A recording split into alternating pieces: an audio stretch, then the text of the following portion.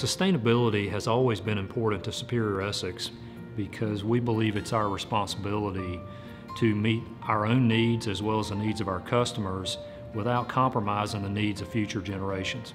It's also important to provide value to our customers by becoming an integral part of their own supply chain. So within our manufacturing processes, we've implemented several mechanisms to help us reduce the impact on the environment.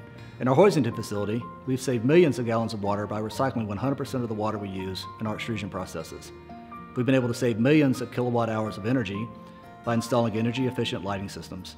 We've also reduced our material waste through numerous recycling programs and achieved a landfill waste diversion rate of 98%.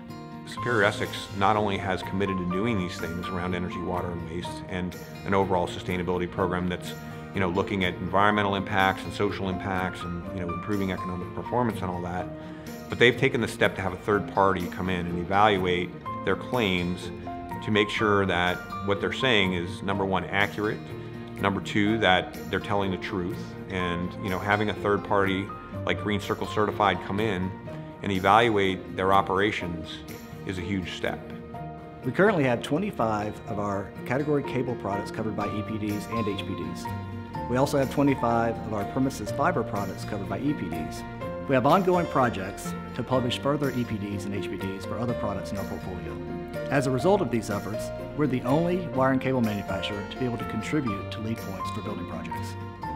The requirement to produce sustainable products and deploy sustainable manufacturing practices is only going to grow.